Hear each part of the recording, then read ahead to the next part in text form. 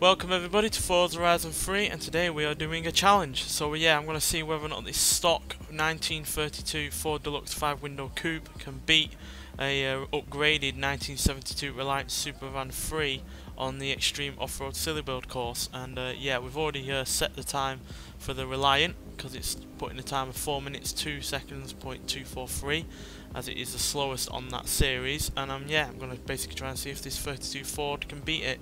So yeah, there's two reasons why I've chosen this Ford. One, it is the oldest car on the game, and two, it's also 40 years older than the Reliant, as well as also this being one of the least powerful cars on the game and one of the worst accelerating cars on the game. So yeah, and it's also by no means capable of going off-road in the usual sense. So yeah, the Reliant on paper does have it in the bag, quite frankly, because it has 227 horsepower more, it has 41 pounds-feet of torque more, and it also weighs 1,286 pounds less, as well as being 40 years younger and having off-road suspension, and yeah, also better brakes and stuff like that. But also this car does have one extra wheel than the Reliant Supervan, which is the primary reason why that car was so slow in the series, because it kept falling over basically. So yeah, kinda a car with no power and at least 4 wheels, and the tendency not to fall over, be it a car that will fall over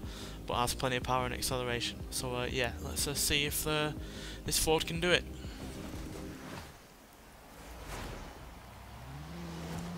So yeah, this Ford, yeah, easily one of the slowest on the game, as well as being the oldest. So yeah, there's a lot going against this, but like I said, that Reliant did keep falling over, and that's one reason, well, the main reason why it had such a slow time.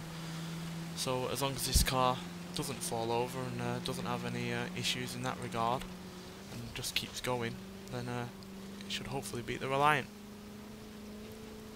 I know this is a pretty weird challenge, but it's interesting to see what two vehicles that are completely different can do. Obviously, this being stock, it's even more far removed from that Reliant, so yeah. As you can see, barely even being able to do 60 miles an hour at the moment.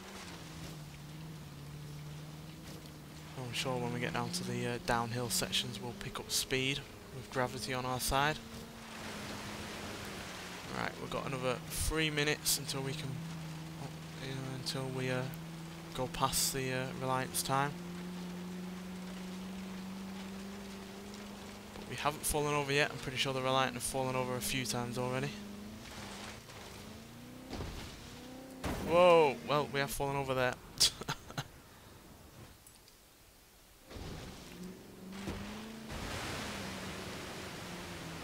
Now, I think on some occasions I did actually rewind the Reliant, but I just got so sick of rewinding it all the time, I just gave up in the end. So yeah, I'm pretty sure this car won't have those same kind of issues.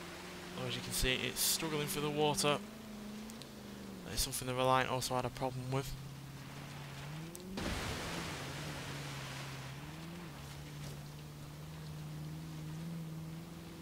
Picking up speed though, sort of.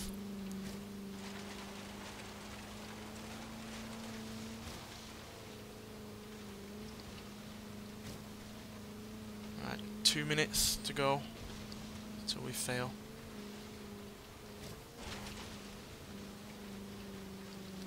We're more than halfway there already. Right, we should pick up some speed down here. There we go. So yeah, it might only have a 91 mile an hour top speed, but as you can see, with gravity aided, it can go a lot quicker than that.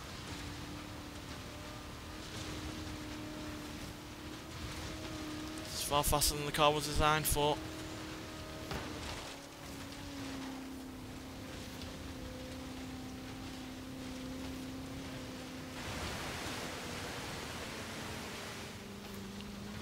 The water is a big issue with this car though, outside of the lack of speed.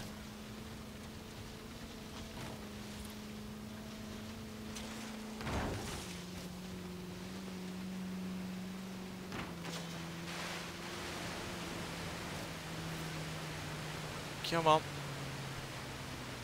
It's got such a flat front that it just completely has the water going right up against it. It just slows it completely down. Come on, we're nearly there.